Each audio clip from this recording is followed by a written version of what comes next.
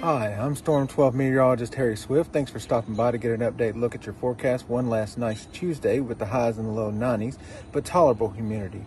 Will remain dry through Wednesday. Later this week, our Storm 12 alert will go into effect. Highs will soar into the upper 90s by the middle of the work week. High index values will climb above 100 degrees. Make sure you limit your time outdoors and take frequent breaks and stay hydrated.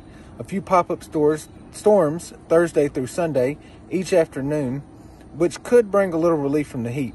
But as of today, Monday afternoon, we have a beautiful blue sky. I stand here in Portland. I thought I'd do an outside forecast for you today.